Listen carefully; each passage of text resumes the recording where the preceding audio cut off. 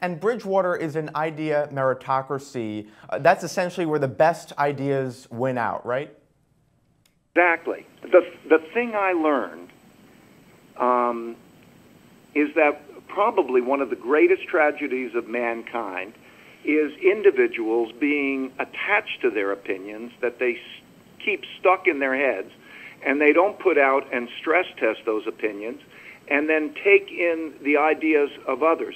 It's the greatest tragedy of mankind, because it's so easy to fix if you could have that quality, thoughtful disagreement.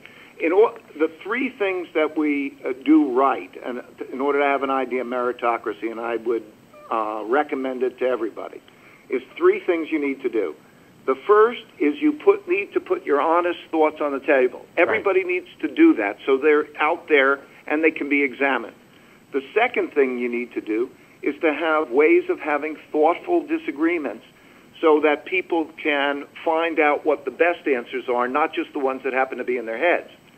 And the third thing they need to do is, when they have those disagreements that remain even after that, is to have protocols for getting past those disagreements that are idea meritocratic. And that's really been the secret to our success, because in the markets, in order to be able to beat the market, you have to have an independent point of view that is different from the consensus, because the consensus is built into the price.